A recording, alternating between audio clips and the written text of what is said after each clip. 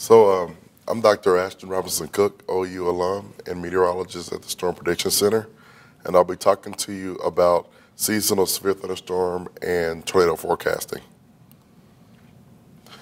A lot of the interest in this topic of seasonal tornado forecasts peaked during the historic 2011 tornado season in the spring and early summer, where President Obama asked about a seasonal forecast for tornadoes.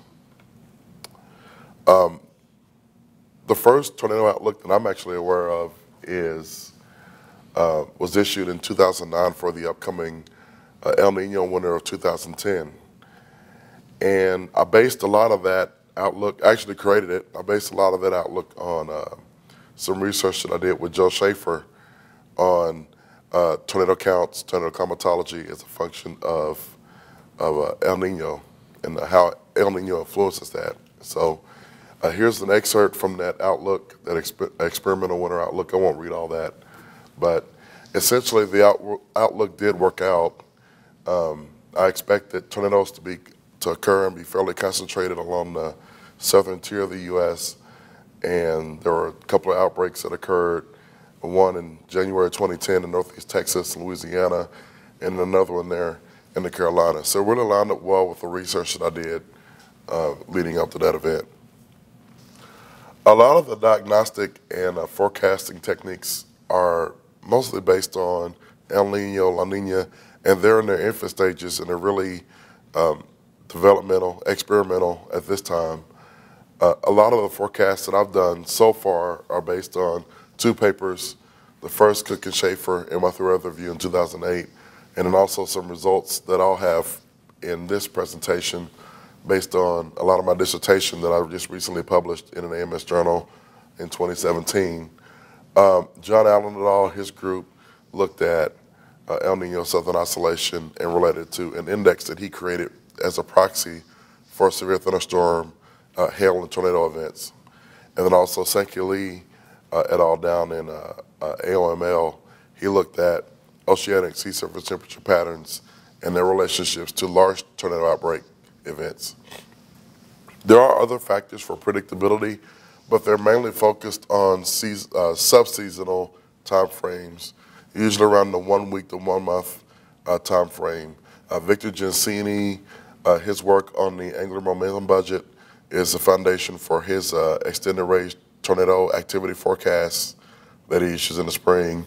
And then Brad Barrett, who's also an alum here at OU, led work on the Madden-Julian oscillation and its relationship to tornado activity. And then more recently, Molina et al., which is part of John Allen's research group, have studied Gulf of Mexico sea surface temperatures and their influences on seasonal hail and tornado activity. So the Climate Prediction Center has this schematic on their website that really outlines the influence of El Nino La Nina on North American weather conditions in the wintertime. During El Nino, there's a persistent extended Pacific jet stream, also known as a subtropical jet, that's displaced to the south across the southern tier of the United States. And what that typically does is that shifts the surface cyclone track, which is tied to the jet stream, to the south in the portions of the southern U.S. And so what that does is that prevents the advection of warm, moist air masses from the Gulf of Mexico into inland areas like you would otherwise get in La Nina conditions. Now, this isn't a guarantee that just because you have a La Nina that there's going to be a big tornado in the wintertime somewhere, but oftentimes in the La Nina, you get a much more variable polar jet that tends to dominate, and the subtropical jet has a weaker influence. You also get surface cyclone tracks that extend farther north into into the Central Plains and also the Northern Plains, Great Lakes region. When that happens, you can get more frequent intrusions of warm, moist Gulf air into inland regions of the central U.S., and you can also get increase in tornado activity, also hail and damaging wind as a result of that. In more recent results from the paper that I just published, I showed that this El Nino influence actually extends into April as well. And I went far more detailed with the analysis of atmospheric conditions than what I just showed you in the previous CPC schematic. But essentially, for all of the metrics here in this table, and there is a link to this paper online that I can circulate around later, but essentially, for all metrics of tornado activity, La Nina tends to be more active and foster more active tornado activity in January, February, March, and April than any other phase of ENSO. Much more than El Nino, and then a little bit more than neutral. And that's the place for tornado days, tornado outbreak days, when you normalize those against the frequency of El Nino versus La Nina versus neutral events in each of these months.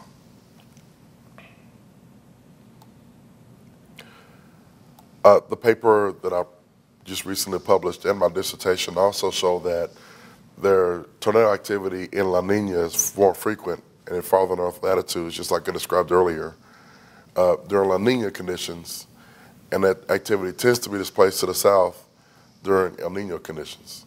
So I have January raw counts of tornadoes on the left-hand side of this schematic, and on 1 degree, my 1 degree grid with a Gaussian smoother applied. And on the right-hand side, I normalized those counts based on the frequency of El Nino and La Nina events. And essentially what you see here, and I have highlighted, circled there, is a more frequent bullseye of tornado events there in northeastern Arkansas and into the mid-Mississippi Valley, whereas in El Nino, a lot of those, the highest tornado frequency is displaced to the south from Texas over to Mississippi. Same thing is the case for February. You can see there, particularly on the right-hand side, the normalized counts. Florida is really active in February. There's been some really high-impact tornadoes that have occurred in the 2000s down there that were likely attributed to El Nino. Whereas in La Nina, you tend to have more activity there from, Arkansas, Mississippi, and Arkansas, Missouri, Kentucky, Tennessee, and that region. Similarly, that's the case also for March. You get, in general, more activity in La Nina. There's also an area of higher concentration there in Illinois and Indiana. And moving forward to April, there's a really big difference in the central and northern plains from eastern Nebraska, eastern Kansas over to Illinois, Indiana, and western Ohio. And that was one of the biggest shifts that I saw in my work. Notice here also that Oklahoma, Tornado Alley, gets tornadoes in each phase, regardless, So ENSO can be a little bit less of an influence on tornado activity in Oklahoma compared to some of the peripheral regions in Tornado Alley, and even outside of the typical Tornado Alley like the Ohio Valley, Iowa, Nebraska, that region.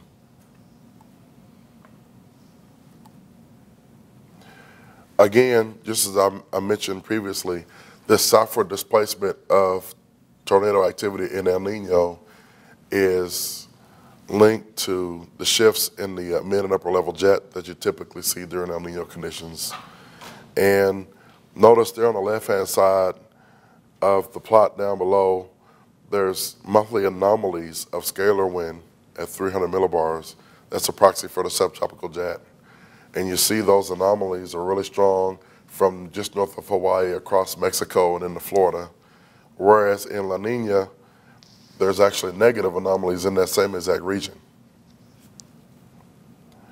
And that same displacement is also observed within outbreaks, especially in February, March, and April. So let me back up. This is a seasonal average for all days in January, whereas these are composites from individual outbreaks in January.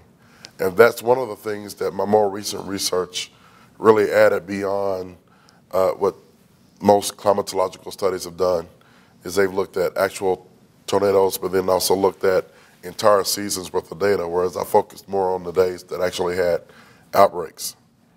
So you see There's a lot stronger jet in several of the composites there in La Nina, January across the Pacific Northwest.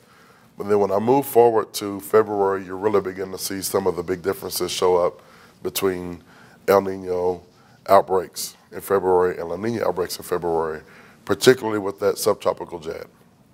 And again, that's linked to where your surface cyclones tend to occur. And again, that's also linked to where your low-level jets occur. They're all linked processes. We see the same also in March, especially across the south and southeast, Louisiana to Alabama. And then in April, again, the magnitude of your jet is going to be generally weaker because your westerlies are retreating to the north and weakening as we progress into the warm season. However, in El Nino April, there's an area of a stronger flow across the southeast. And while that may not be a huge deal, that actually can be pretty significant in terms of tornado activity down in that region.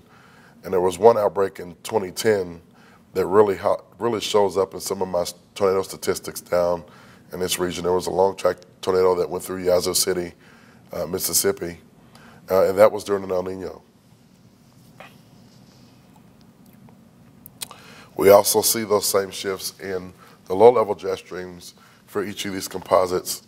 So this is for January, but then moving forward to April. I'm kind of short on time, so I won't show every single result, but I have more available on the web as well. But in El Nino in April, you tend to see the low-level jets in several of these outbreaks displaced to the southeast in El Nino, and then there's more of a westward shift and northward shift, and some increase in intensity too in some of these low-level jets in these individual composites during La Nina. Evidence of that northward shift in the low-level jet is also apparent during an independent study of the outbreaks in all months of the study period. And this is for all days, so not just linking back to the individual days anymore. You can see this very strong anomaly there, right there over Central Plains that you don't see in El Nino conditions. So that was one of the biggest takeaways from my previous work. I also highlighted shifts in surface cyclone activity in April. You see the highlighted area there where there's a concentration of surface cyclone positions in each of my composites in La Nina April, and in El Nino you don't see that concentration nearly as strongly. There's also a shift in the static stability, or static instability in this case, gauge via lifted index. In each of the composites, there's an increase in activity across the northern plains, increase in instability, and in El Nino, you just don't get that instability shifted to the south and also to the east, and focus more on the lower Mississippi Valley. There's also a weak relationship that is there and is apparent in the drawline position. And it's kind of hard to see here. The reason why is because I've used a data set, a reanalysis data set that has a 2.5 degree spatial resolution. And so that'll be really difficult for resolving specific locations of the draw line. But you do see some subtleties there in the draw line position in several of these composites there in far eastern New Mexico and El Nino versus farther east into the West Texas Panhandle and South Texas South Plains in La Nina. Also for neutral. So just to reiterate some of the key conclusions from my previous work, there tends to be at least a southward displacement of tornado activity in El Nino in January through April tornado outbreaks, and there's a northward displacement in tornado activity in La Nina tornado outbreaks. And the atmospheric climatology that I did and I just presented tends to corroborate these shifts.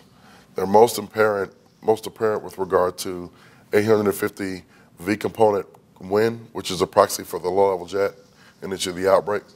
But then they're also apparent in 300 hectopascal scalar wind fields, which can give you an indication of where the upper-level jet is in your outbreaks and also in the monthly anomalies.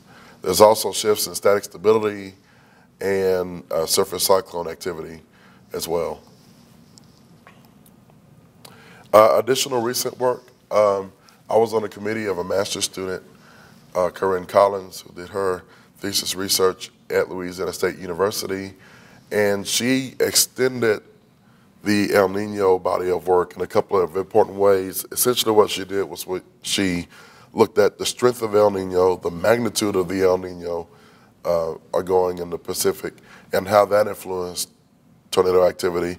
And she found some interesting results. One of the biggest things that she found was that the INSO-tornado relationship extends beyond winter and spring, and there's some small indications that fall may actually be affected by, fall tornado activity at least can be affected by El Nino as well. And so I will leave this up for questions if anyone has them. Feel free to email me at ashton.r.cook@gmail.com. I do continue with this research. A lot of it, in fact, all of it happens on my own personal time. But if you have any questions or any information that you'd like to know a little bit more about this type of study, or you want to do a study kind of related to it, I'm all ears and willing to give suggestions where needed. If I can be any help, let me know. Thanks.